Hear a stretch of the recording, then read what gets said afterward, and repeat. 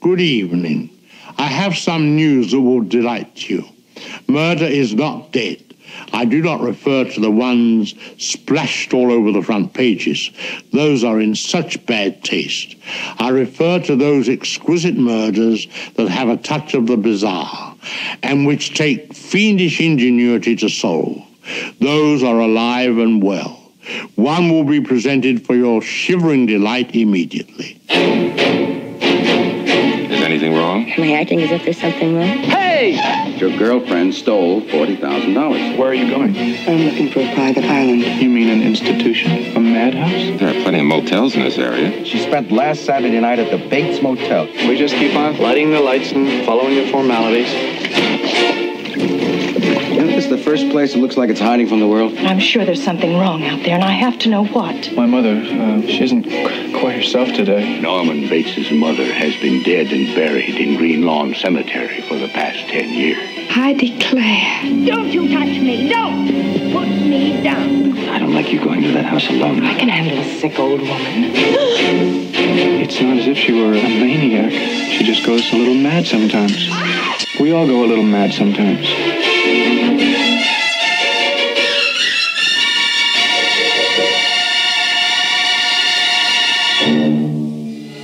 We were on North by Northwest, and we weren't looking for the next one particularly.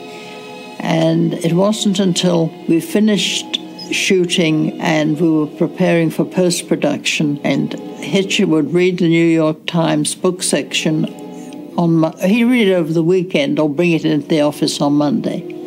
And we saw this very good review by Boucher on this book, Psycho. So Hitch said, call Paramount and get coverage on it. Well, Paramount hadn't covered it.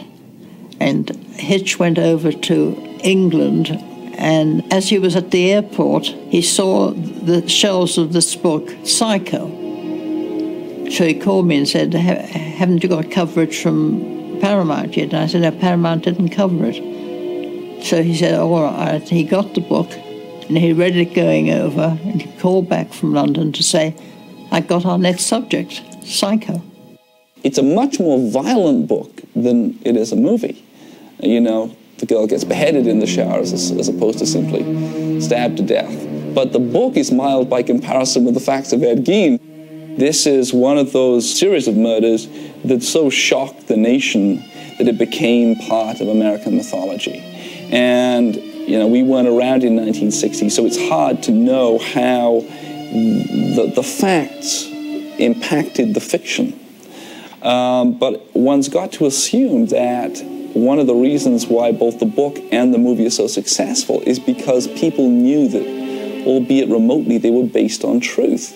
The contemporary accounts speak of the police, who I think were a tough bunch of people, still being totally appalled at what they found inside. Here's a guy out in Wisconsin, the wilds of Wisconsin, who does in a whole bunch of his neighbors and his mother. And, you know, these were innocent women who had committed no crime against this man whatsoever. They were just, you know, happened to be his neighbors.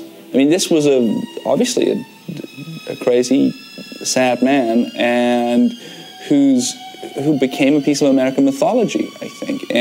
He is the underpinning of Bloch's book, but he obviously is there, we say this, in spirit, in the Texas Chainsaw Massacre pictures, and arguably in Silence of the Lambs. What I think the movie does spectacularly well, and perversely, is bring a curious glamour to the character of Norman Bates.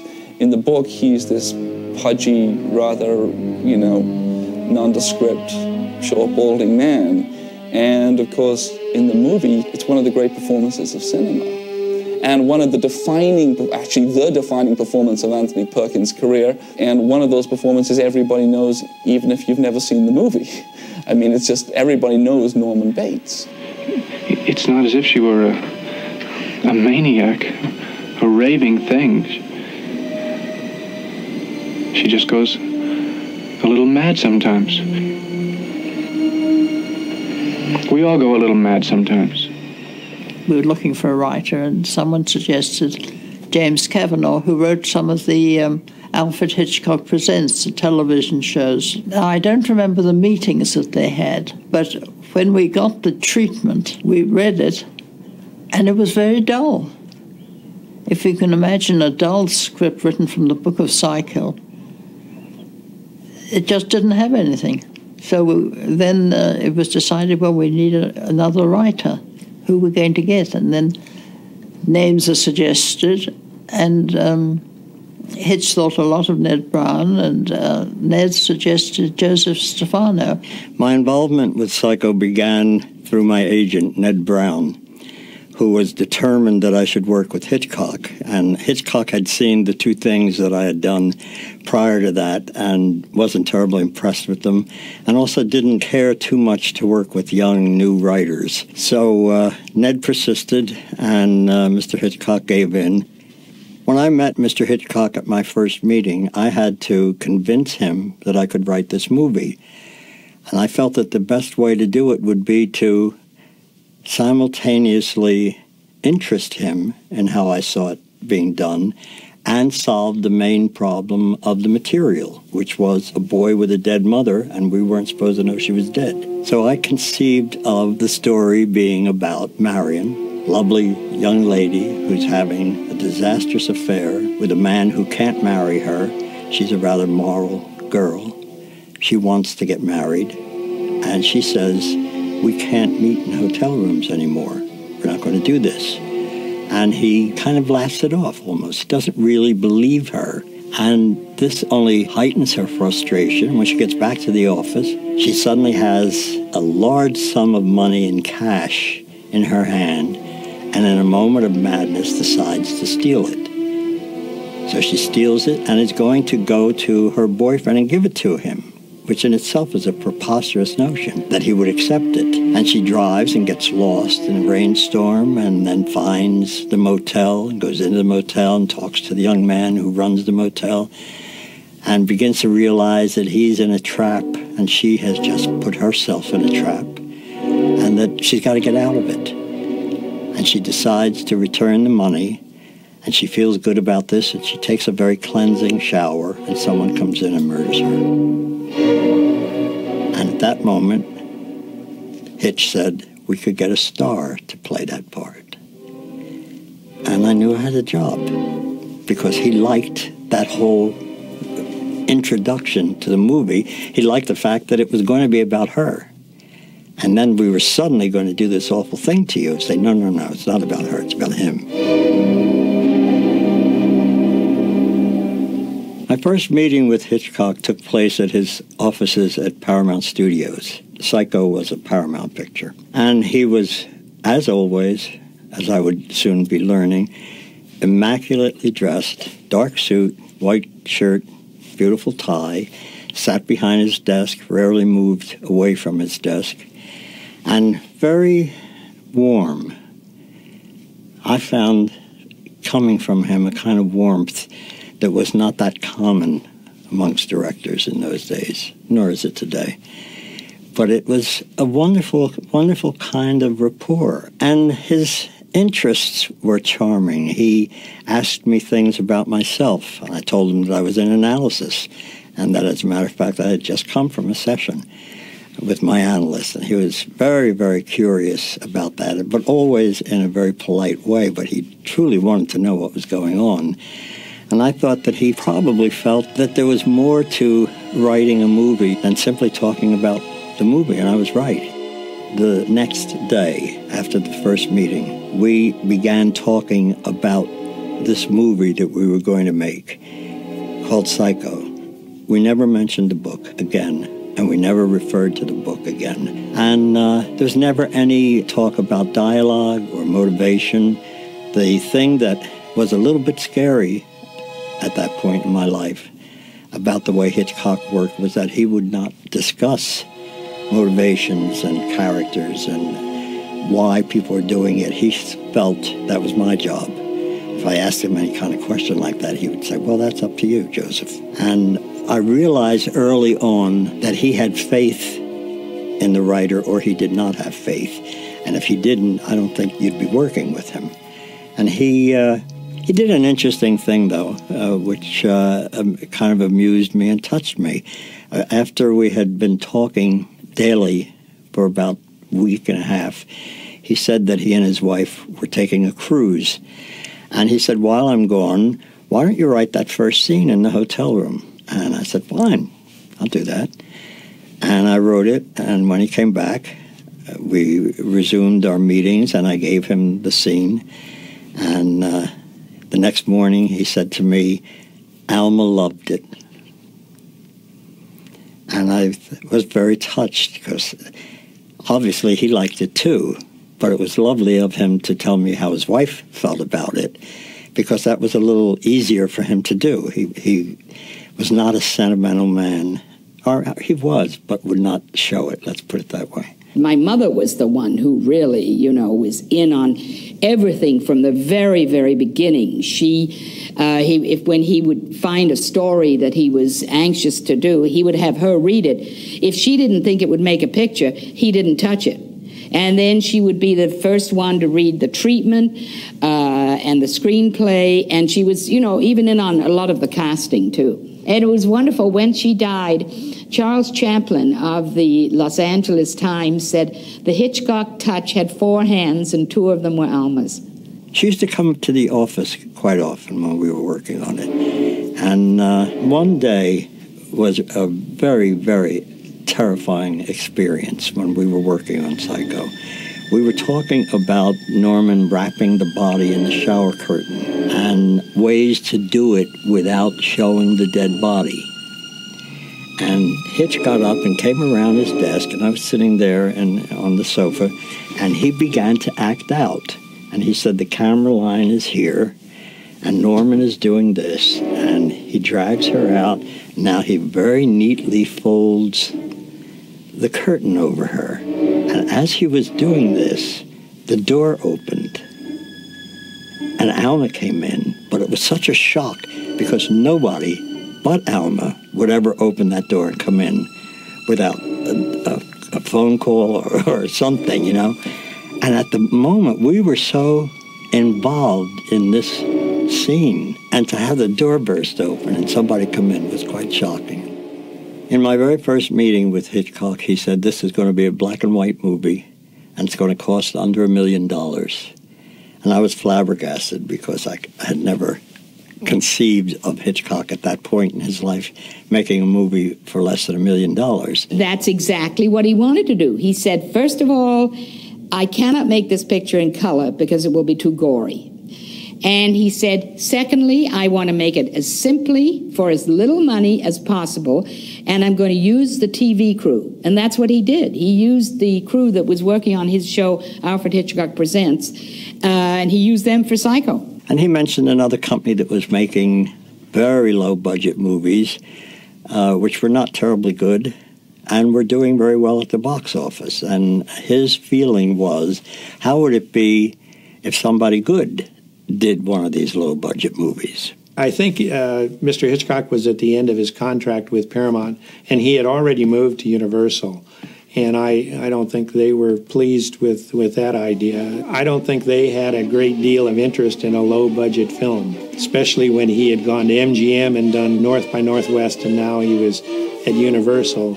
And this was, I think, the last of his contractual obligation to Paramount. So Psycho was a unique motion picture in the fact that it was a Paramount release, a Shamley production made at Universal Studios. Shamley Productions was owned outright by Mr. Hitchcock.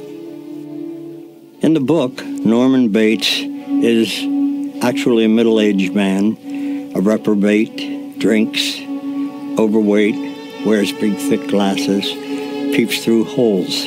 I thought he was incredibly unsympathetic. I didn't like him. So when Marion gets killed, I am then expected to switch my empathy toward this man, and I couldn't do it with the character as he was written. So I perceived a young man, vulnerable, good-looking, kind of sad, makes you feel sorry for him. And Hitchcock said, "What would you think of Tony Perkins?" And of course, that was practically what I had described. Once I had written the first draft, which incidentally is the one that he shot. He told me that Anthony Perkins was available to play Norman Bates. I had told him that was sensational, and that was what was going to happen. He mentioned Janet Leigh for the star part because he felt, among other things, that no one would be able to accept that we had killed her this early in the movie. The first thing that happened was that I received the novel by Robert Bloch from Mr. Hitchcock. He sent me this small novel with a note that said, please consider the role of Mary. It was Mary in the novel. And, of course, there will be changes. And so you know Anthony Perkins is going to play Norman Bates. And he said, you know, the script has not been written, but so you know what the essence of the story is. Well, when I received this, I didn't even have to read it, but I did, only because the opportunity of working with Mr. Hitchcock was enough for me. But I dutifully read it, as I was supposed to, and I finished it. I was very intrigued. I mean, it was so different. It was such a departure, and such an unusual approach to a movie. And so, of course, I just said yes.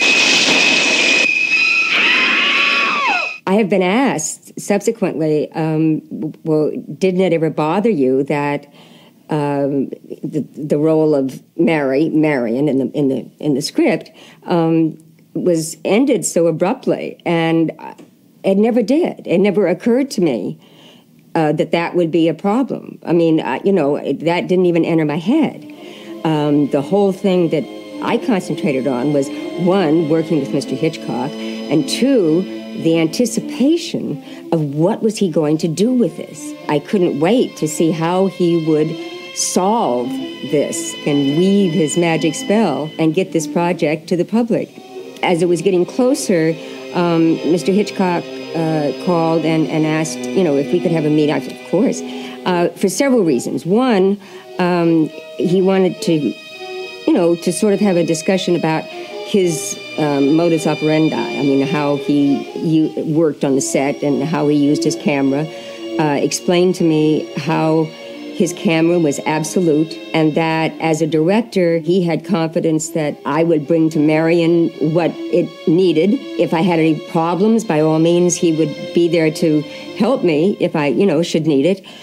He said the only sort of control is that my camera has to be the focal point. In other words, when my camera moves, you have to move. And he said, if you have a problem with that, I can help you, with the motivation to move on that point. And I know that many of the performers who have worked with Mr. Hitchcock feel that they were perhaps hindered or cramped in style, say, because they were asked to move at a certain definite point. I took it more as a challenge. I mean, in other words, I thought, well, that's my job. So I can find my own motivation. Thank you very much. I mean, it was really a challenge to me as an actress to rethink and find my own motivation to move at the time he wanted me to move. That's how I took it. And I must say, I think that's how he offered it. I don't think he offered it as a way to stumble or block you. I think he offered it as a challenge. You do your job, I do mine. And he would expect someone to adapt to it and to find their own reason to move. And if not, he was there as the director to help you. So I never understood that sort of antithesis that happened with some people. But I can understand it, but it just doesn't seem warranted to me. The other reason for the meeting was he had hoped to fit me with contact lenses for the last shot, when the camera's on the eye and pulls back into the wide shot, thinking that the contact lenses would give the look of nothing, deadness, as opposed to what I could do. And we went, and unfortunately, at that time, that long ago, the contact lenses weren't as sophisticated as they are today, and it would have taken 6 weeks for me to be able to get used to wearing the contact lenses, and so we couldn't use them. And so he said, well, you're going to have to go it alone, you know, old girl. Yes, miss? I'm Marion's sister. Sure, Lila. Is Marion here? Vera Miles was groomed for the part in Vertigo, and she became pregnant prior to that, and Mr. Hitchcock got rather upset with Vera, but she came back on Psycho to play the sister. Vera Miles had been under contract to Hitchcock, and she owed him one more picture. And this seemed like a small part, the sister. But actually it wasn't, and it was very necessary to get an actress of that stature to play the part in order to continue to keep the audience with her. Because at an early point in the movie, we asked you to forget everybody you loved and like these people. And that's a very hard thing to do. You need incredibly subtle performances to get that. And I think Vera gave it. Sam, we have to go into that cabin and search it, no matter what we're afraid of finding or how much it may hurt. I know. Gavin was under contract to Universal, where the movie was going to be shot. We saw some film on him, a movie he had done at Universal, and liked him very much, and decided to go with him. Is anyone at home? No. Oh, there's somebody sitting up in the window. No, there isn't. Oh, sure, go ahead, take a look. Martin Balsam came out of New York, and Mr. Hitchcock, he always leaned to New York actors on a great many of his character roles. In a lot of his pictures, if you'll remember, these people were New York, either stage or in those days there was Playhouse 90 and Climax, which was made in New York, and a lot of fine actors were based in New York. But Martin Balsam, he cast out of New York. Wonderful actor. Have you got some aspirin? I've got something. Not aspirin. My mother's doctor gave them to me the day of my wedding. Teddy was furious when he found out I'd taken tranquilizers. I'd always wanted to be an actress. I think the first time I really knew I wanted to be was when I was 7 years old, and I was in England in boarding school. And I played 2 parts there, and then I came over here with my parents when my father came over to make Rebecca. There were a lot of parts I thought I could have played in his pictures, but he would only cast me if I was exactly right for the part. At the time of Psycho, I was married. I'd been married in 1952, so I wasn't living at home, you know, so I wasn't in on all the early pre-production. But he said to me, there's a part in the new picture that I would love you to do. So I did, you know, but he had picked me for that part. He was flirting with you. I guess he must have noticed my wedding ring. Hitch's feeling about the movie was that it had to be kept secret, that the fun of it, the magic of it, would exist in your not knowing the truth about the story. Up until the last moment, you had to believe that the mother was alive. Therefore, didn't want me to discuss the script with anybody, didn't want anybody talking about it. I don't think many people knew what we were doing, really. My friends knew I was working on a movie with Hitchcock, but they didn't know what it was. Had no visitors on the set. It was a very closed shop, and that was the way he wanted it. And he decided that if he spread some rumors about casting the mother in the movie, this would simply solidify it, certainly amongst the Hollywood people. And they were the ones he was most worried about. Because if they knew what the story was about, then the public would find out. So he did get word around that he was looking for someone to play Anthony Perkins' mother, and the agents piled on with their suggestions, you know. So it was a hoax that worked to the benefit of the picture, I think, and to the benefit of the audience who would ultimately be seeing it. Psycho was shot mainly on the back lot of Universal. Originally, he wanted the opening shot to be a helicopter shot. Hitchcock was always ahead of his time in the type of shots he wanted to get. And at that time, he wanted a helicopter to come in with the city of Phoenix in the far background and just titles over this slow-moving move-in shot, move-in shot, move-in shot to a hotel. I think it was on Adams Street in Phoenix. And go through the window and discover John Gavin and Janet Leigh in a hotel room to open his movie. And we tried and we tried and we tried, and it was just for title shots, it was just too jerky and bumpy and moving. And it was before the mounts, the camera mounts that you have today and all of that. We didn't have that, and we couldn't do it. So Hitchcock came up with the idea of a white pan going in like that, in through the window. The opening scene obviously was a key scene to set the stage for Mr. Hitchcock's manipulation.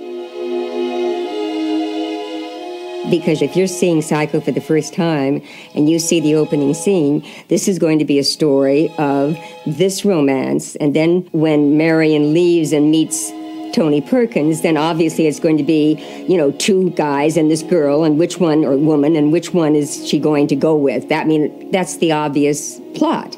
So it was very important that this scene have the proper passion. Why don't you call your boss and tell him you're taking the rest of the afternoon off? Friday anyway, and hot.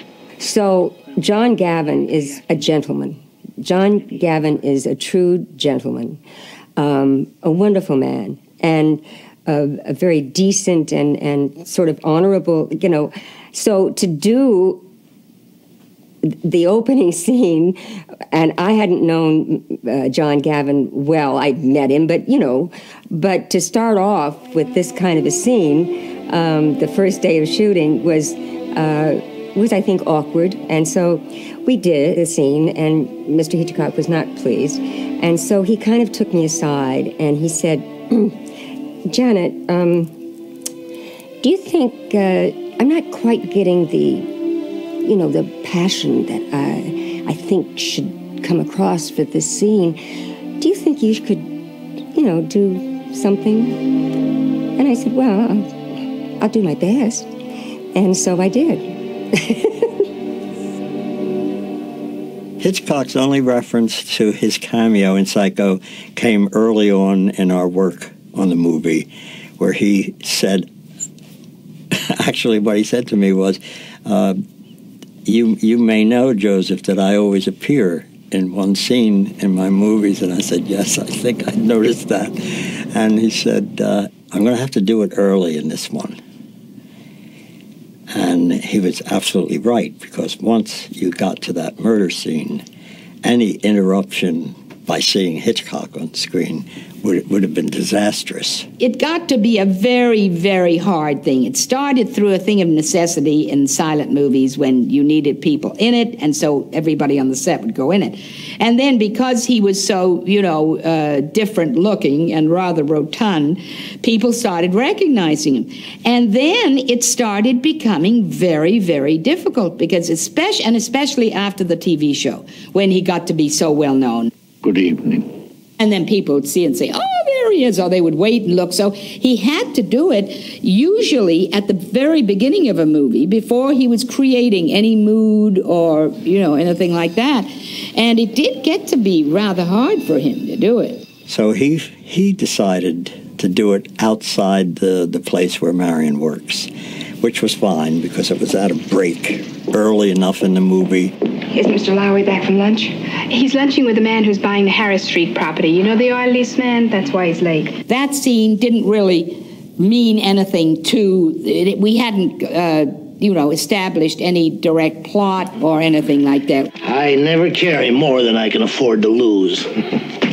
Count 'em. I declare. I don't. That's how I get to keep it. I think he wanted to bring a bit of lightness into the beginning so that it would then contrast with the blackness that you were going into right after that. I figure that Marion's around 30, something like that. And she sees her life, you know, flitting away. So when this opportunity presents itself with the money, it was important that the audience know this woman, know that she's a good person, but know her frailties, know her weaknesses. And, you know, in a moment of weakness, she took the money and then started to pay for it. My father was petrified of policemen because apparently his father, when he was a child, knew the local police person. And my father had done something wrong. I doubt anything very much. And so they said, well, we're going to take you over and you're going to have to go to the police station. Now, the story is that they put him in a jail cell. I highly doubt that. I would say he was probably put in a room, you know, and left by himself for a while, and that's it. Because he was always petrified of policemen. So that was that part, that scene where Janet is driving with the policeman, that was the menace, you know, not to him. You couldn't have anything more menacing than that. Most of my stuff was done in the studio. The only actual location was at the used car lot, which was shot very near the studio. But it's funny, I love working in a studio because it's controlled. You know, you're able to, the camera, you can control the camera, you can control the lights, you can control the sound. I mean, that's where you make pictures, is in a studio. When you're working on location, everything has to be adapted, and it's more difficult for all concerned, especially technically. Now, he hated location. He loathed location. He didn't want to go in any location unless he had to. Because he said it costs you a lot of money, it costs you twice what it's going to cost you on the set. You then have to come back and redub everything because of all the noise that goes on, you know. So he really didn't like it, really didn't like it. Hey! She is not a thief. She's a very bad thief. I mean, she is clumsy. She obviously can't disguise what she's feeling. I mean, she's so obvious because she's not practiced. So this is not her nature. But it's a grasp. It's a desperate grasp at life. The only satisfaction almost was that on the ride, she just imagined what they were saying back home. Oh, for heaven's sake. Girl works for you for 10 years. You trust her. All of that dialogue that she imagines, Mr. Hitchcock knew exactly the timing. I mean, he knew what lines he was going to use voiceover. So he did them. He said to me the lines that I was imagining hearing. And so as he was saying it, I could imagine just what was being said, which was kind of fun, thinking, oh, well, that creepy guy who had the money anyway deserves not to have it. Hot creeper. She sat there while I dumped it out. Hardly even looked at it. Planning and even flirting with me. That's the really only sort of pleasurable moment she had, really, until she meets someone who was more mixed up and more confused than she. And she was able to realize she can't go that route either. The design of the motel and the famous Psycho house, it was supposed to be located somewhere in Central California. There was never a town specifically named. We always felt that it was up around Tulare, somewhere up in that area.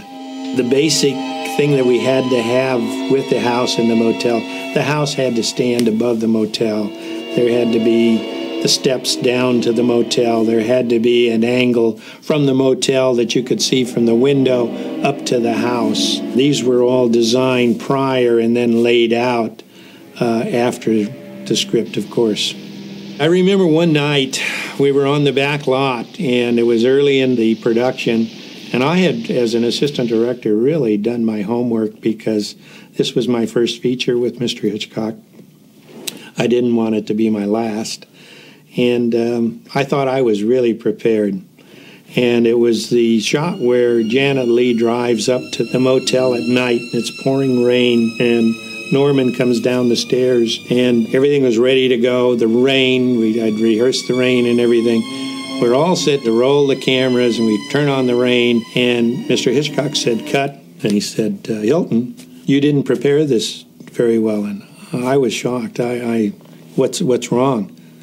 And he pointed up there, and sure enough, what was coming up over behind on the back lot at Universal?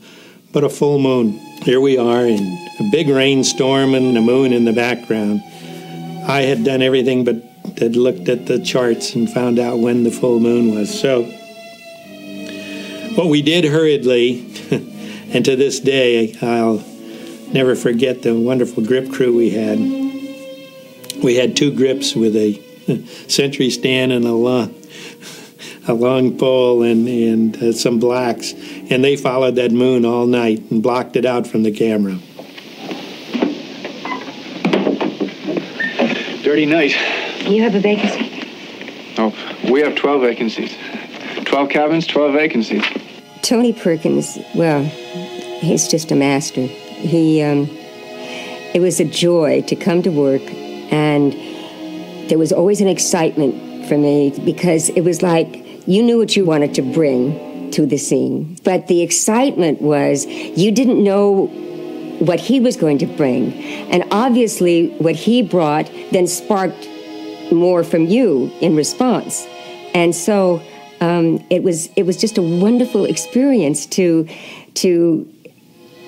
the anticipation of what was going to happen. What more were we going to get today than we thought was there? He had a wonderful sense of humor, very dry, you know.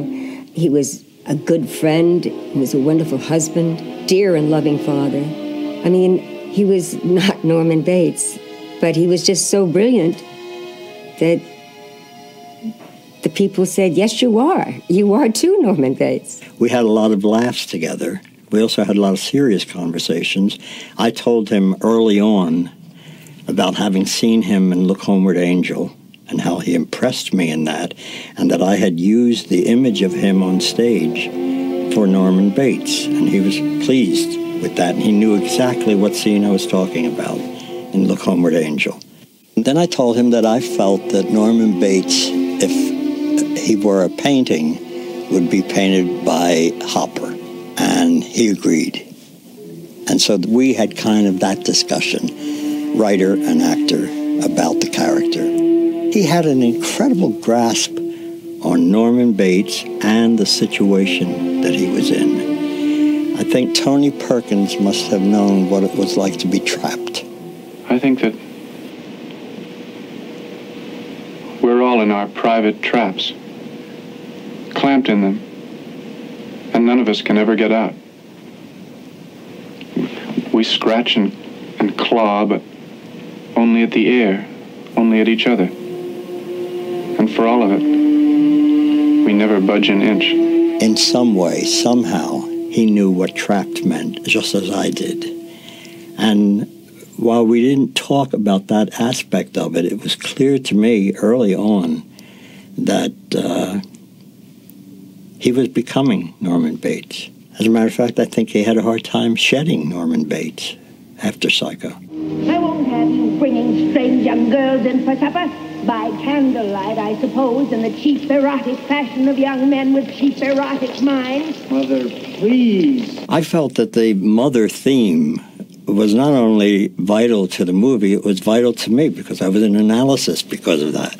So I felt that everyone would have some kind of strong connection with the mother, whoever that happened to be. And as a matter of fact, the line about turning mother's picture to the wall had to do with that very thing. We can even have dinner, but respectably. In my house, with my mother's picture on the mantel, and my sister helping me broil a big steak for 3. And after the steak, did we send Sister to the movies, turn Mama's picture to the wall? Sam. Also with the part that Pat Hitchcock played, and her line. Any calls? Teddy called me. My mother called to see if Teddy called. So this intertwining of people and their attachment to the mother was very important. I had even tried that in a line in my own first draft, not the one I gave to Hitchcock. I had even tried to work that into The Man with the Money, the man with the $40,000. And it sounded like then I was hitting one note too heavily. So I just let it go at that. But the whole point of it was to say Mother somehow is always there. And it made her alive. My mother, what is the phrase? She isn't quite herself today. So a lot of the lines in the early scenes were designed to keep you from thinking, why aren't we seeing her? I think the wonderful thing about Mr. Hitchcock's approach to movies, and his movies obviously exemplify that, is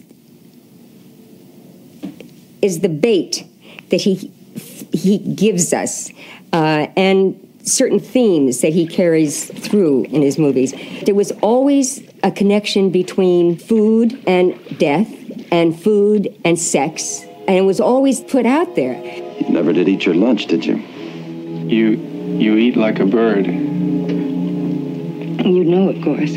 Food in Mr. Hitchcock's pictures were always very important, and going back to many of his movies, you'll find that there was a correlation with food in some part of the plot.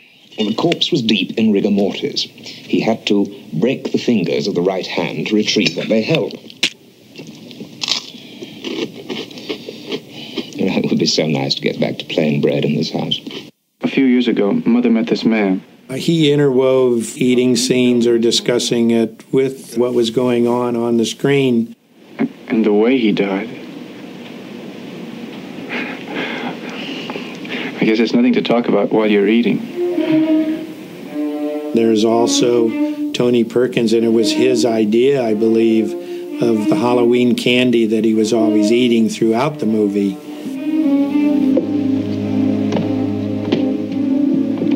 I really remember in the prep of Psycho, I think it was one of the most important questions for Mr. Hitchcock. Will we do white lingerie or black lingerie? And I think he is a humorous moralist.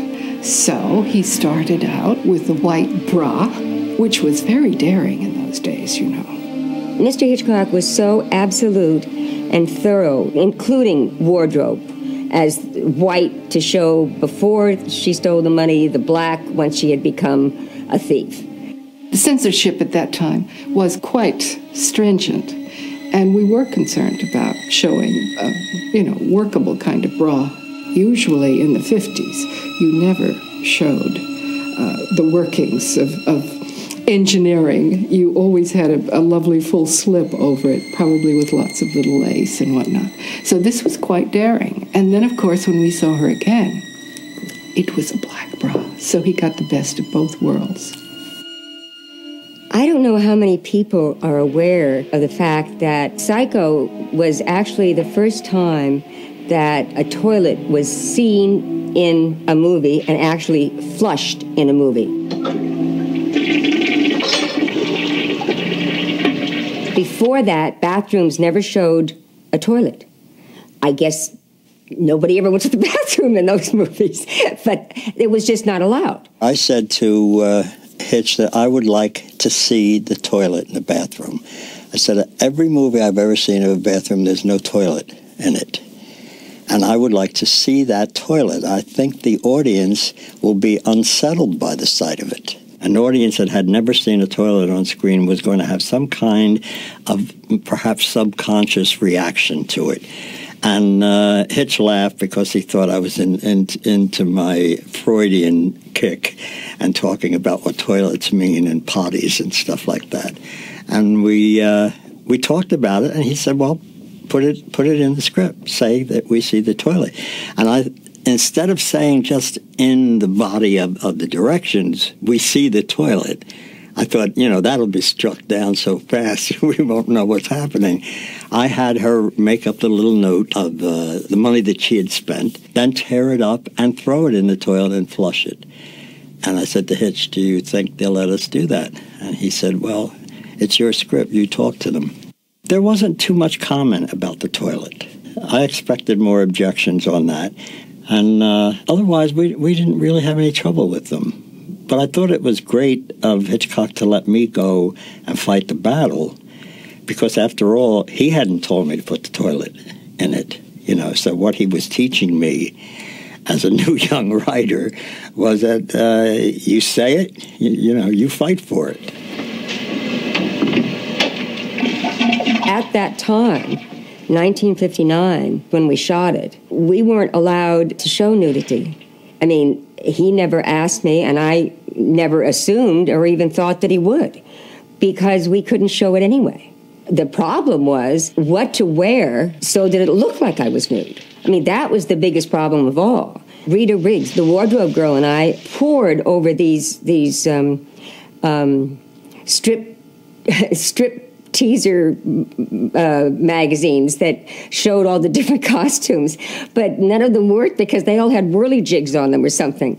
But we were just looking for something that was very simple. That's when Miss Janet Leigh and I probably became very acquainted, because as a set girl at the time, it was my job to piece together and do a setup with the camera and see what would show. And she came up with the idea of this plain moleskin, which is you use for blisters. Dancers use it to put over a sore spot because it's adhesive on one side and then it's a soft, almost flannel-like on the outside, and it's nude.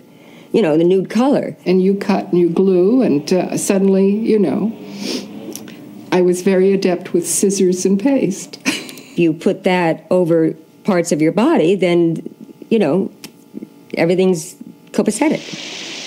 The shower scene, as I wrote it, was not broken down into the shots that we would ultimately use.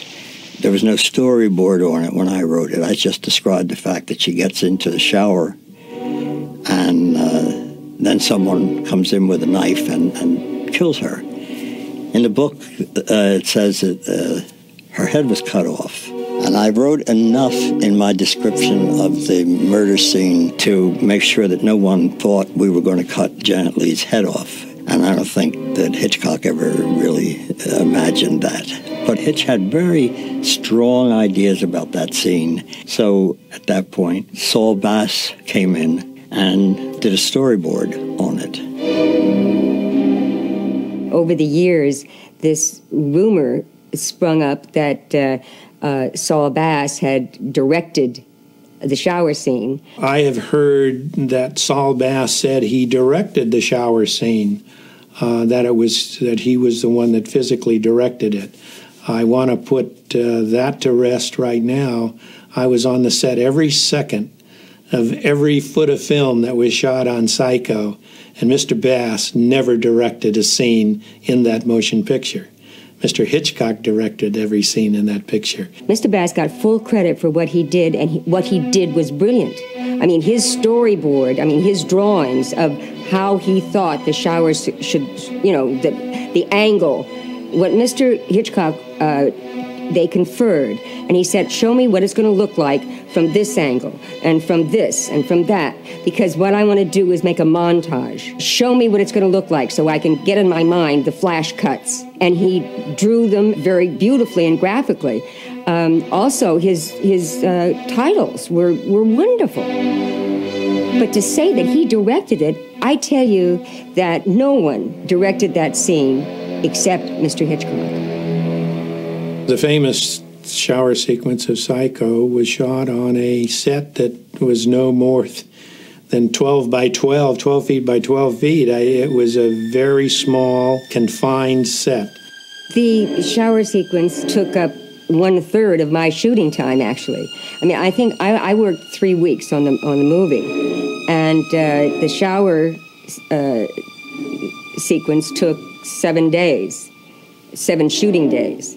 So that was a good hunk of of my work. For the assistant director, who was kind of in charge of the schedule and the time and the hours, et cetera, the number of shots we had to do in there, and they weren't difficult for Mr. Hitchcock to direct and to take time. Once we rolled the cameras, it was a matter of seconds of getting the shot. It was up to Jack Russell, the cinematographer, to light each setup and to move the camera around from shooting straight down to straight up to cross angles to into the water. I mean, it was tedious for him and the time that it took to light. And then, of course, we had to have the warm water because we kept running out of that. We had tanks and had to heat them and keep them heated. There were many things we had to do that were behind the scenes. The actual shooting was easy. The water coming out of the shower head was a special rig. And it was made up in the special effects department. It was shot straight at the lens, and the camera was tilted at such an angle that the water never touched the lens. It was, today they've got ways of wiping the water and cleaning it that you don't know. But this was a special shower head. We were one of the first to ever work with a nude photo double, and that was all a secret and a hush-hush thing, and there were signs on the door, and we never allowed a visitor or anything in. Hitchcock wanted a nude model because he felt that a person who was naked professionally would be easier to deal with than an actress who had no experience being naked in front of hundreds of people. And he brought in a nude model, very nice young lady. It was quite charming to see the two of them standing there talking.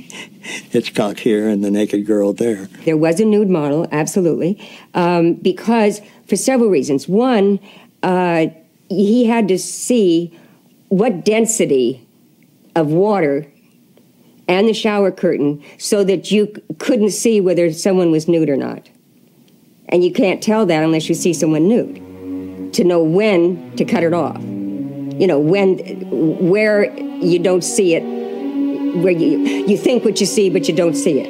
Mr. Hitchcock felt that through the shower curtain, the effect of a nude, if they had a stocking or whatever on, that it wouldn't be the same. Also, there was a scene where he drags the body, wraps the body in the curtain, and then takes it to the car. And I did not do that. But the scene itself was so brilliantly conceived because Mr. Hitchcock brought us to this point where from then on it became what we thought we saw, not what we saw. And he did that with his camera, with the editing, so that the audience finally just in this frenzy of chung, chung, chung, chung, each cut was like a stab of the knife. And eventually the audience said in their mind, this was a knife, that was a knife, and it was a cut. And the cut is even indicative, the word cut, because to them, each cut was a cut. The sound that they used for the stabbing, he had the prop man bring different melons, and you know, he would stab the melons, and Mr. Hitchcock wasn't looking, but he knew what each one was, and he said the kasabi. The blood on Psycho, that was an area where we did a lot of tests ahead of time. Jack Barron and Bob Dawn, the makeup people, to get the precise, density of the blood. Of course, we were in black and white, so the color didn't make that big a deal, but the density was a problem. He tested several things. There was movie blood, what they, used for movie blood in black and white. Then there was, I think he tested ketchup, and then he tested chocolate syrup, and he felt that the chocolate syrup read the best. The swirling of the blood into the drain took some time to get, because they look easy on the screen, but to get them the way Mr. Hitchcock wanted them took some time. I must tell you, there's a shot in the shower scene that was never used. That is one of the most heartbreaking shots I've ever seen, where the camera pulls all the way up, and we look down on the girl lying across the tub, and her bottom is bare, and there was objections to using that, and perhaps Hitch felt that it wasn't really necessary anyway.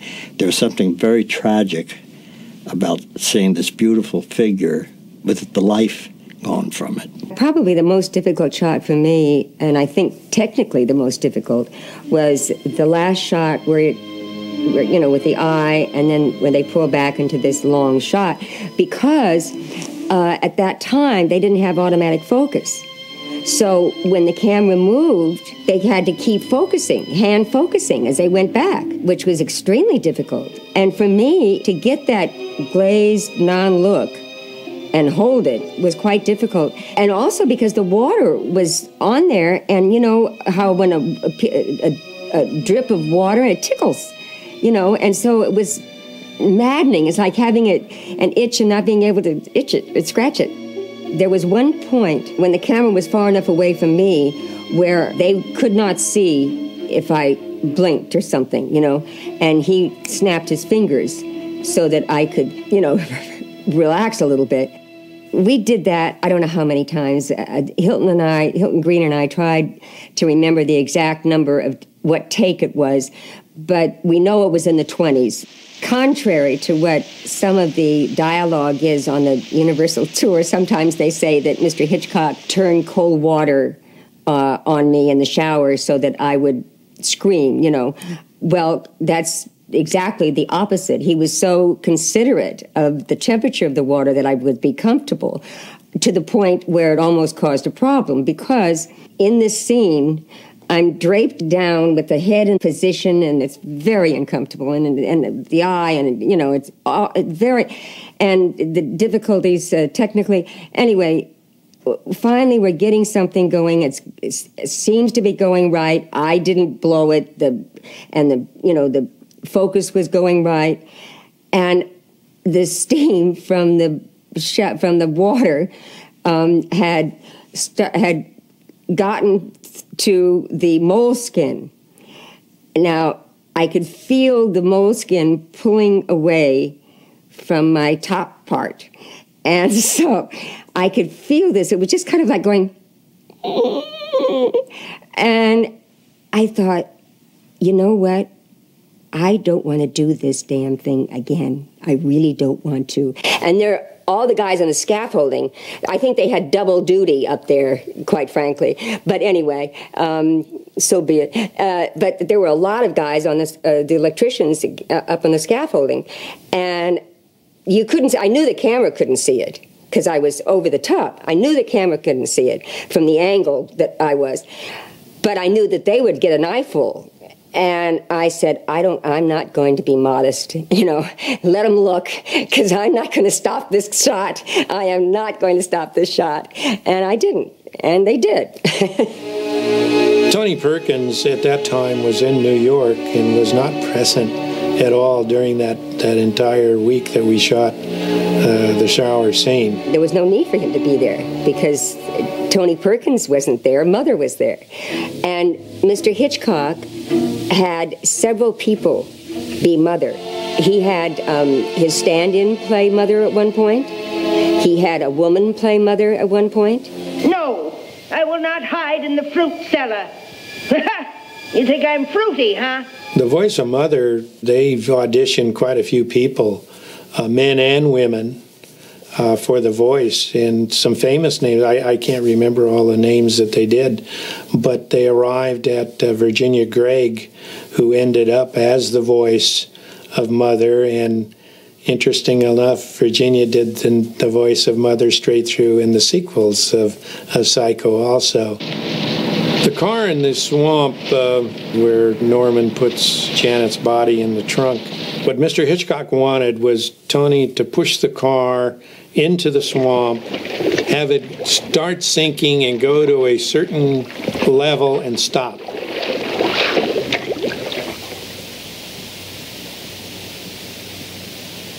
He wanted the audience to gasp, Tony to sit there. Is it going to be exposed? How is he going to get it down? What's going to happen? Then, just at the precise moment, it starts going down and then disappears.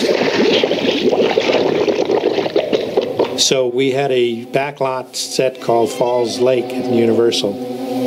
First, we drained the lake, and put in the same type of hydraulic lift that are in gas stations, where you take your car and put it up and down where you change tires or lube it. And we sank that into the bottom of Falls Lake with a ramp of the tires coming right up to the shore. And we had the car rigged in such a way where it was pulled in on a cable, and it hit the wires, went onto the ramp, and once it was on the ramp, then the ramp took over and started sinking it, and at the precise moment we could stop it and then bring it down again. It was a one-take shot. I mean, there was, we were worried that, how do you do take two? It would take quite a while to get the car out, clean it up to do it. It was a one-shot deal and no problem at all. Now tell me all about her. Well, she arrived rather late one night, and she... Norman's stuttering in the movie was, I thought, a powerful additive to the character I had written. Which morning was that? The next morning. I think it's interesting that one of the characters in Rope also stuttered, and he was also a murderer. Very good champagne, too. What's the occasion? Well, I told you on the phone. It began as a little party for Mr. Gentley, so he could look over those first editions. Then it turned out Philip and I were going up to the country tonight. You told me that, too, Brennan. Did I? Yeah. I don't know whether Hitchcock recommended to Tony that he stutter or whether this was Tony's idea, but it certainly worked because you thought he was being pressured about maybe revealing the fact that his mother was a crazy lady who killed people. And of course what he was being pressured about was that he was the crazy lady. Oh, that must be my mother. She's an invalid. The murder of Martin Balsam, the day that he was to come into the house and look around and go up the staircase, it was a day's work up to the point of where Mother would come out. We were waiting for Mr. Hitchcock to arrive, and I got a phone call that he had the flu and couldn't come in, and I said, well, fine, we'll just close down. It'll be an insurance claim, and we'll go on tomorrow or whenever. And he said, no, that what we were shooting that day was storyboarded. We knew exactly what to get, and he told me to do it. He told us to shoot from Saul Bass's sketches of the detective Martin Balsam going up the stairs. And he was going upstairs to what we now know was his doom. So we followed this out, and there was a close-up of the hand on the rail and the feet on the ground going up, and moved up with him. And we were rather pleased with ourselves. We followed the sketches, and when he came back, he looked at our dailies, and he said, well, you've done a good job, fellas, but I can't use it. Oh, my God, why not? Well, he said, you've shot a murderer going upstairs, close-up of the hands on the man, close-up of the feet. And this is a victim. This is a man who's going to get murdered. So you have to shoot it all in a loose shot, just of him going up the stairs. Mr. Hitchcock wanted a special shot of following Marty Balsam down the steps after Mother has stabbed him at the top, and he wanted to follow him all the way down to the bottom. So what Mr. Hitchcock said to do was do the same thing he had done on Saboteur, a movie that he had done early in his career with Norman Lloyd falling off the Statue of Liberty. And what we did was we made a rig where Martin Balsam sat back on, and we were able to turn it, and he just sat there looking straight up, and he twisted and turned. Then shot a process plate down the staircase off of this other rig, put the two pieces of film together, and that was him coming downstairs. George Tomasini was Mr. Hitchcock's feature editor, but George was the only part of his feature crew that I believe came over and worked on Psycho. And George was just a happy, wonderful, wonderful man. And he had worked with Mr. H for so long, he really knew how to put it together. And Mr. Hitchcock would shoot his movies where if we were in a over-the-shoulder shot or something, many times, not always, but many times he would cut in the middle of the scene And the actor would turn around and say, what's wrong? Is something wrong? No, I've got it. I'm going to be over here for that. Oh, we don't need to go on any further. Let's go the other way. So George would always tease that all I had to do was take off the slates and glue it together. But there was, of course, more timing than that. And Mr. Hitchcock was a frame cutter. I mean, he would get down to frames where he wanted precisely where that scene to be cut.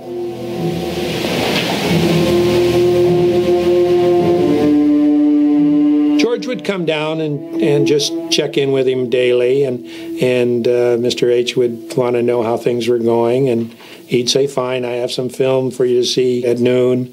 Mr. Hitchcock would never stay at night. He never wanted to work past 6 o'clock, ever.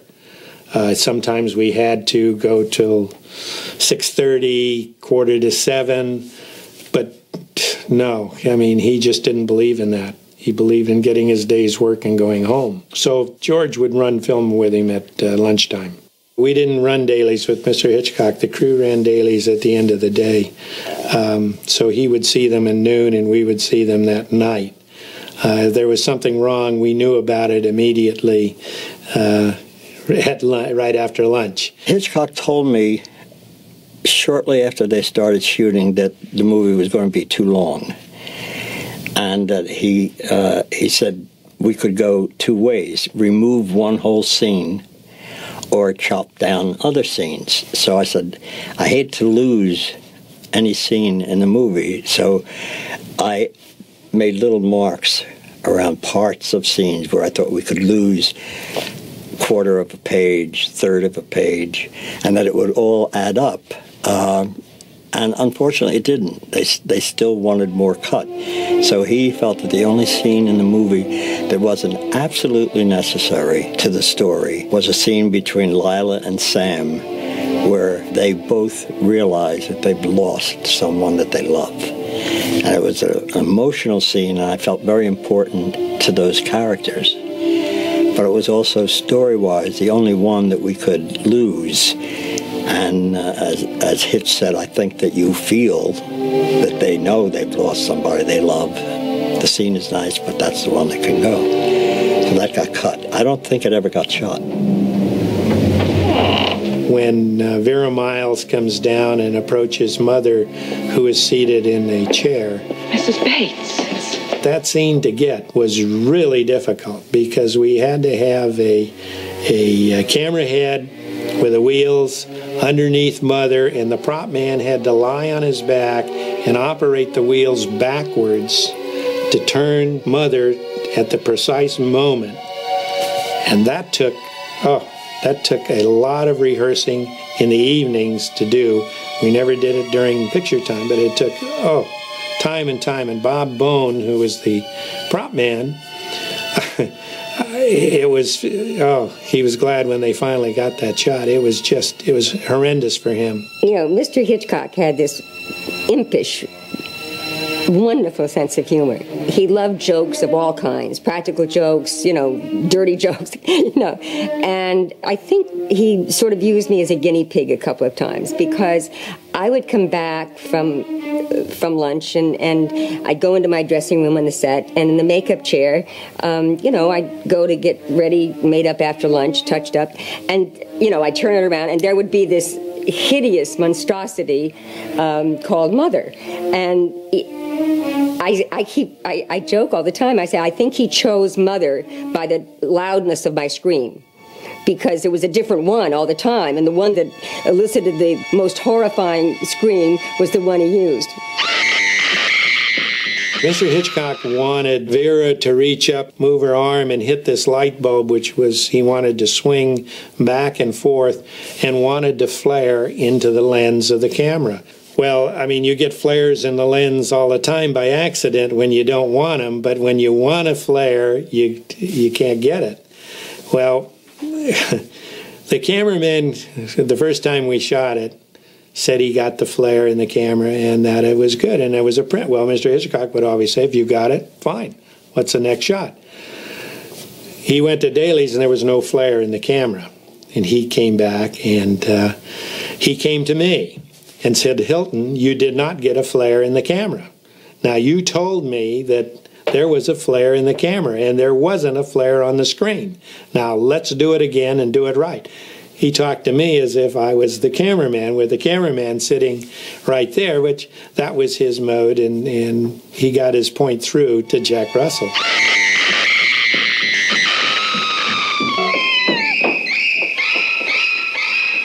The day that Tony Perkins puts on Mother's wardrobe and becomes Mother was, it was kind of special.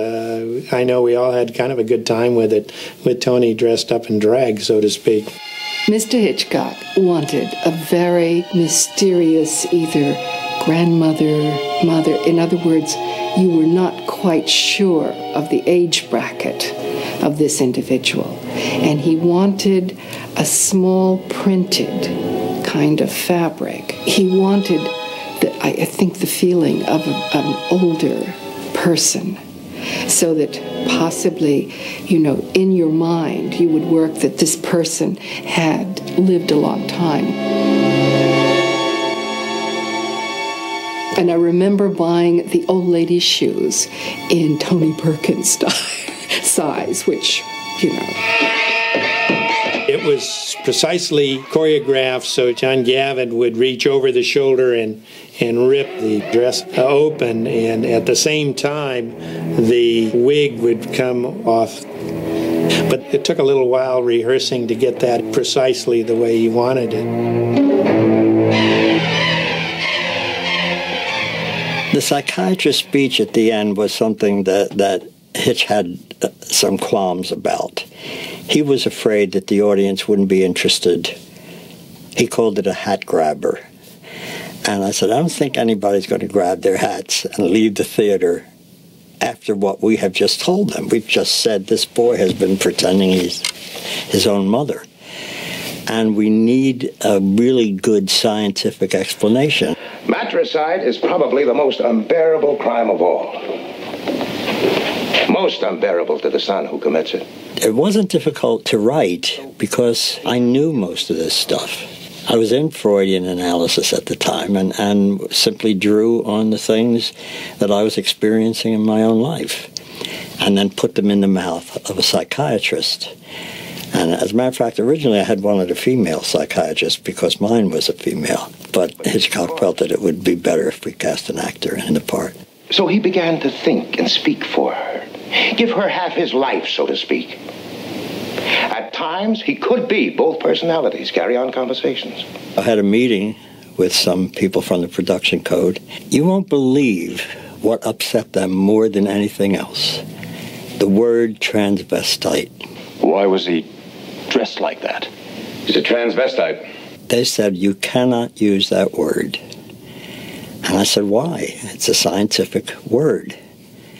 And they apparently had some preconceived notion that this was very dirty and that I was trying to put one over on them. And so we got a dictionary, and it's a man who likes to wear women's clothes. And I think they were a little embarrassed. But I was shocked that they were ready to put their foot down on that. The last sequence with Norman is to show you that he has been arrested. I had somebody bring him a blanket. Thank you. Which was my way of saying they're not going to beat him up for this. They're going to treat him kindly. He's a very sick man. And to show you that he perhaps was now his mother for good. He was always bad. And in the end, he intended to tell them I killed those girls and that man, as if I could do anything except just sit and stare, like one of his stuffed birds. The dialogue and his facial reactions to the dialogue are a way of saying he will never be Norman again. I'm not even going to swat that fly. I hope they are watching. They'll see. They'll see, and they'll know, and they'll say, why, she wouldn't even harm a fly. I then didn't see anything until I saw the rough cut. I thought it was terrible. When I saw the rough cut, I thought it was truly a terrible movie. And I couldn't say this to Hitch. He was sitting beside me, and he looked at me, and he went, patted my knee and said, "It's just a rough cut, Joseph." and I thought, well, okay, you know, he's the master, and it's in his hands. Next time I saw it, it was a totally different movie. It was all tight and paced and beautifully put together. And then I knew that it was a good movie. Then I saw it with the music. And nearly, you know, fell out of my seat. The music really wowed me. I'd never heard anything like that. I met Bernard Herrmann one day toward the end of the shoot, and I said, what size orchestra are you going to use? And he told me, and he said, it's going to be all strings. And I was just flabbergasted because I'd never heard of anybody doing a movie score with all strings. And when I heard it, of course, I realized what he had done. He had just taken everybody's guts and used them for music. I worked with Bernard Herrmann on 2 films directed by Brian De Palma. One was called Sisters, and the other was Obsession. He had very interesting ideas about how to approach the music based on the content of the material. For instance, he's described his score for Psycho as a black and white score, only strings, no percussion, no brass, no wind, because he wanted to reflect the black and white stark quality of the picture.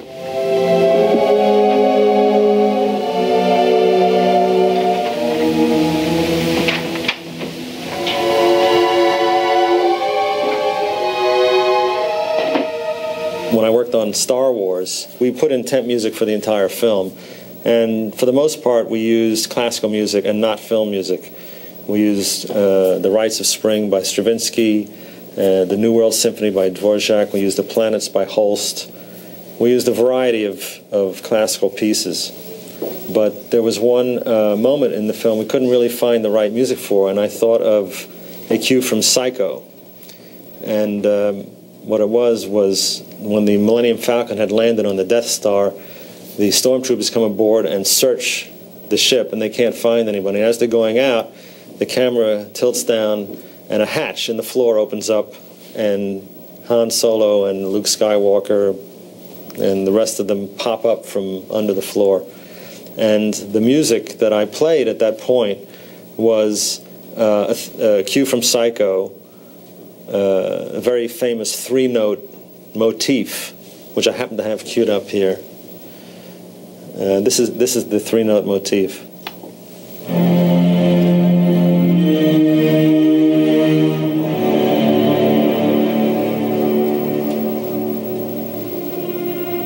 And then the music continues from that point, but that opening 3-note signature was very famous as the theme from Psycho.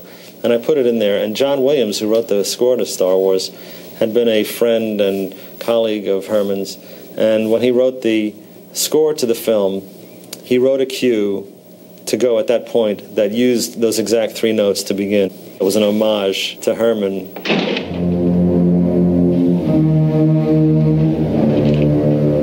Benny Herrmann's score for Psycho was brilliant, and in fact so much so that Hitch and I were sitting in the theatre when we were scoring the picture, and we came to the end where Tony Perkins comes down the steps into the basement and sees the skeleton mother right at the end of the picture, and that was silent.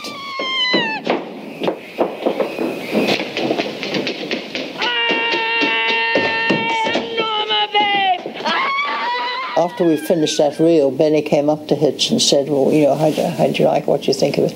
And Hitch said, well, it's fine, Benny, except surely as Tony comes down those steps into the basement, you should repeat that wonderful theme that you had in the shower sequence of all the fiddles going down like that.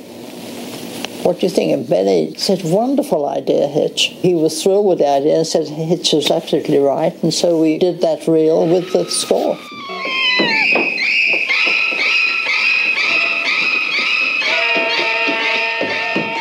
My script ended where he says, why I wouldn't harm a fly, where the mother through him says, "I wouldn't harm a fly." And that was it. That was the end of the movie for me. Hitchcock and George Tomasini, his editor, did this marvelous thing with the skull of his mother, almost subliminal. Some people didn't even see it, really. And the car being pulled out. I think that was kind of a way to give you a return to the person that you lost, who was buried in that. And also to open up the thought that maybe there's some other cars in there. We knew it was time for the film to go to the censors, the Hayes office, I think it was. So Hitch said, let's get Luigi Loraschi, who was the intermediary for the studio and the censorship, a very nice man, to look at the film and see if there are any problems with it. So immediately after we got the first cut, we had the screening for Hitch, Luigi, George Tomasini, the editor, his assistant, and me in the theatre at Universal. So we started running it, and Luigi laughs at Hitch's appearance in the film, which took place in the beginning of the film. And then we're watching everything. Then comes the shower sequence, and we're all sort of looking on placidly. We just, stop, my God! So Hitch said, yes, Luigi, what is it? Luigi, I saw a breast. No, you didn't, Luigi, it's just in your dirty mind. You didn't see a breast at all. Yes, we'll run it again. So we ran it again. Well, Luigi, did you see a breast? No, but we're going to be in a lot of trouble, I think, with it. We talked about, we didn't. We made him realize that he was wrong, that he hadn't seen the breast, that it was a perfectly charming little Sunday afternoon treat, this shower sequence, and we sent it off with Luigi to the censor. We did have a few problems with the censor. They sort of said they didn't like Janet and her slip in the beginning, and a few odd things like that, but we tidied them all up. My mother was the one who, when they saw the first print, the answer print that they were going to send out, she's the one that at the end of the picture, when they were all raving, said, oh, it's great. And she says, you can't send it out. And they said, well, why? What's the matter? She says, Janet Leigh takes a breath when she's supposed to be dead. She's the only one that had caught it. With all the people that had seen that over and over, she's the only. She had an unerring eye because she was an editor in England in the early days, and so she got to used to looking at things frame by frame, because that's when they had it on the reels and they just turned it. It wasn't automatic, and so they had to fix it up.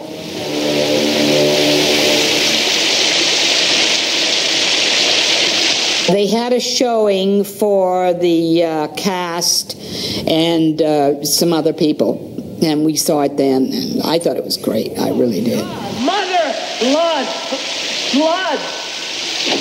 I think my reaction when I saw it was like everybody else's, because you get so,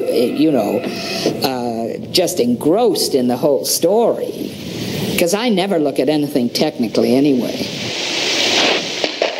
When I saw it, and I saw it cut together, and I saw the boom, boom, and the music and everything, I absolutely went, I just was crazy. I mean, I really screamed. I've never taken a shower.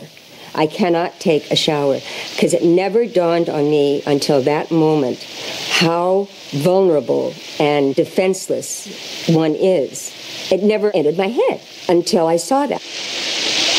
The most fascinating part, which my father loved from the very beginning, was having Janet play that part, and then she's out, first quarter of the movie. One day we'd finished shooting, and Hitch said, people who come in late to see Psycho will wonder, where's Janet Leigh? And they'll keep on waiting for her, and she'll be dead, and they won't know it.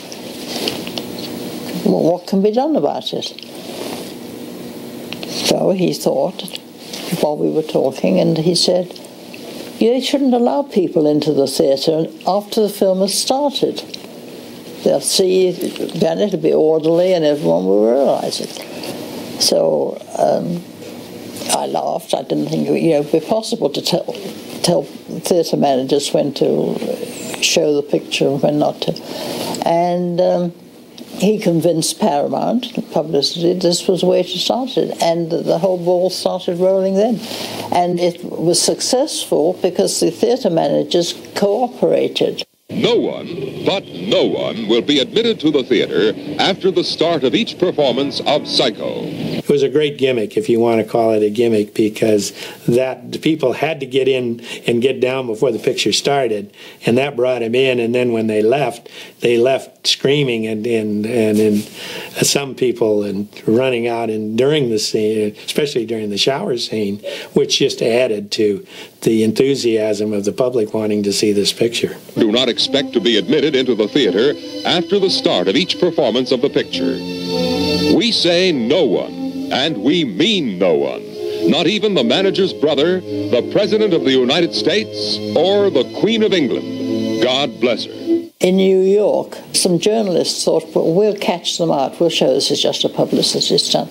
So they got hold of a woman who was pregnant and coached her what to say to the manager and with her so-called husband. He went in and he said, look, my wife is pregnant, you can see, and but she wants to see Psycho.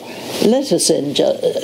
Now the picture started, please. So the manager said, well, I'm very happy for you that she's pregnant, sir, but we can't allow her in the theatre. She's perfectly welcome to sit in my office until the next program starts, but can't come in the middle of the program. And that was true. They carried it out, and of course you had long lines photographed by people waiting to get in who weren't allowed in, which was very good.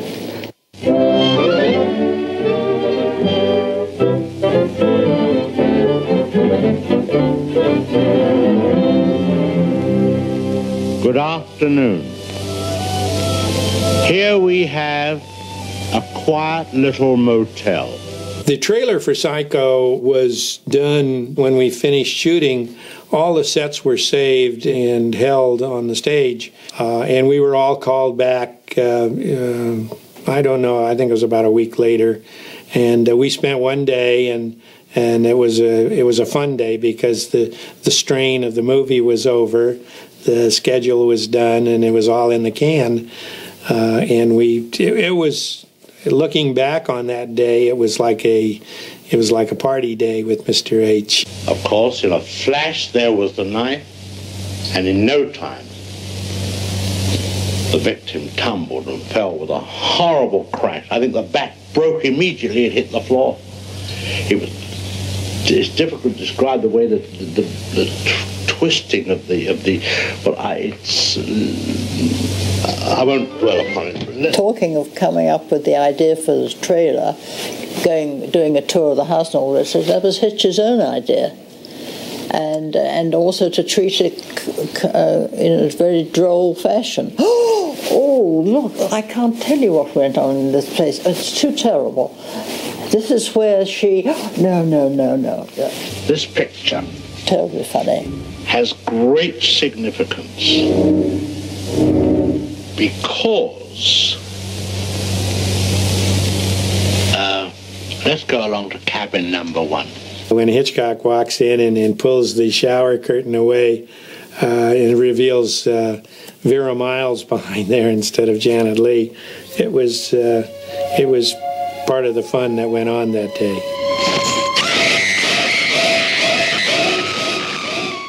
Well, the release of Psycho was not critically acclaimed. In fact, the critics didn't, they poo-hooed it. They didn't think this was up to the standard of North by Northwest or To Catch a Thief or Vertigo or all the famous Hitchcock pictures. I think the critics didn't like being made to see it in a theater. That pissed them off. They wanted to see it in the screening room like they always did, all by themselves or with their secretaries. And Mr. Hitchcock said no previews. And as a matter of fact, the critics had to see it on the day that it opened with the ordinary folk. And I'm convinced that we got a lot of bad reviews because of that. I think they were kind of irritated reviews. You could almost feel the irritation. He was disappointed when a movie didn't get good reviews, you know, because he knew how much time he'd spent on it. And I think he'd been a little spoiled very early on when he came here, when he had such great reviews, you know, for Rebecca and some of the others, Suspicion, you know. And I think that's, it bothered him. Bosley Crowther of the New York Times said it was awful. And then later in the year, picked it as one of the 10 best pictures of the year. And it was curious, just the audience seemed to like it. The audience for Hitch were the most important part of the movie making. On Psycho, he'd send me out to the different theaters to check with the manager. How did the audience go for this or that? What were the reactions as the audience came out of the theater? And I know that on Psycho, I said to him that the reactions were the same. It was that the audience would come out laughing in horror, like on a roller coaster. You see, and they came out, and in all theaters they did that. They came up with a sense of tremendous enjoyment. This was a lovely evening they'd had watching these murders, and that's what mattered to him, to get the audience involved. While I was writing it, it never occurred to me that an audience would yell at the screen, "Don't go down there," or give any kind of aid or comfort to the victims. And it was remarkable. When I saw it the first time in a theater, my wife and I took several friends to see it because we couldn't take them to a screening, as most people do. So we took them to the theater, and I saw it completely with titles and everything at the same time that the audience was seeing it. And I was shocked, absolutely shocked. Could not believe that the audience would react like this. This felt like when I was a kid and watched serials on Saturday afternoon, and we yelled at the screen. But these were grown-ups doing it. I feel very strongly that the reason that Psycho has endured is because of the restrictions that were put on us, and because Mr. Hitchcock had to come up with a suspense story without showing what, you know, today is normal. He allowed the audience to create what they thought they saw. And when the audience becomes a part of the creative process, they're not going to forget that. And I think that's why his pictures are lasting today, because they weren't made for critics. You know, I'm sure he would love to have critical acclaim and all that, but he makes them for the audience.